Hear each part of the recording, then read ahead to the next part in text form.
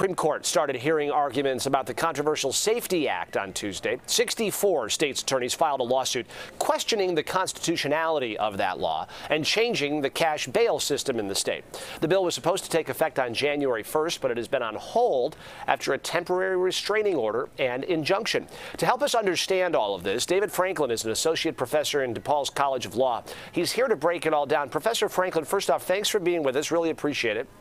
Thanks for having me. So the court heard arguments from both the state and the challengers of the act yesterday. A lot of discussion about the language of the act, how it's interpreted, specifically the meaning of bail in the Constitution. Can you kind of walk us through in layman's terms what's the crux of this? Sure. So the Safety Act eliminates monetary bail in Illinois. Because the General Assembly was concerned that that institution of monetary bail was being abused, that poor people were being detained for a long period before trial simply because they didn't have the money to post a bond. But the case, as you say, in front of the Illinois Supreme Court is not about whether getting rid of monetary bail is good policy. It's about whether it's unconstitutional. So the state's attorneys who brought this court challenge say that the language of the state constitution means that judges in Illinois have to have the power to impose monetary bail as a condition of pretrial release. I think the defenders of the Safety Act have the better of the argument here. What they point out is that the Constitution grants rights to criminal defendants, not to prosecutors.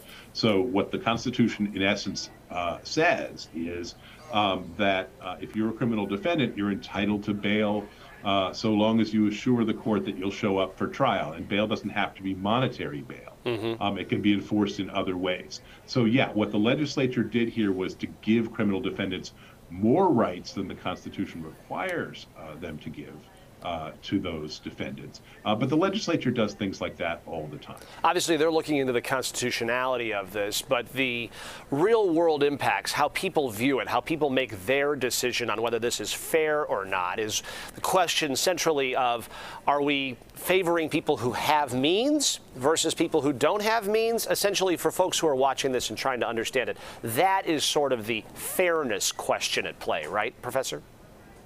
Yeah, that's right. The bail system, in the view of the General Assembly, disproportionately harms poor people, and at least statistically disproportionately harms people of color as well in the state. So in the end, I think the issue in this case is going to boil down to whether the things that the General Assembly has put in place as substitutes for monetary bail, things like electronic monitoring or home supervision, whether those are constitutionally sufficient to ensure that the defendant shows up for trial. And I think it's hard to imagine that the Illinois Supreme Court is going to second-guess the General Assembly about those kinds of questions. So Kankakee County State's Attorney Jim Murrow, one of the attorneys who opposed the act, said that the people should vote on it on a ballot on Election Day, meaning take it out of the hands of the Supreme Court. But also, Attorney General Kwame Raoul, who appealed the ruling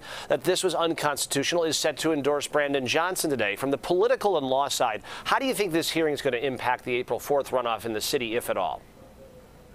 Well, obviously, crime is a central issue in the mayoral election. I'm not a political handicapper, so I don't know how that's going to play out. But, if people view the abolition of cash bail as a public safety problem, then maybe that'll play out at the polls.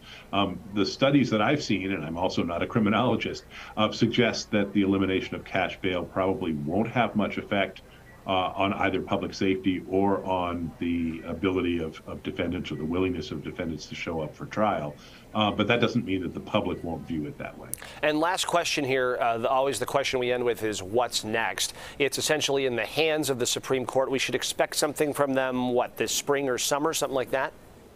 If not sooner. They did take this case up on an expedited basis because the statute was scheduled to take effect on January 1st.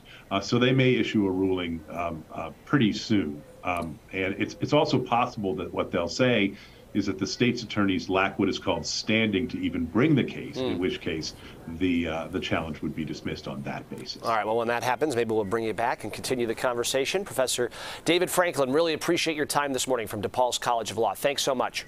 Thank you.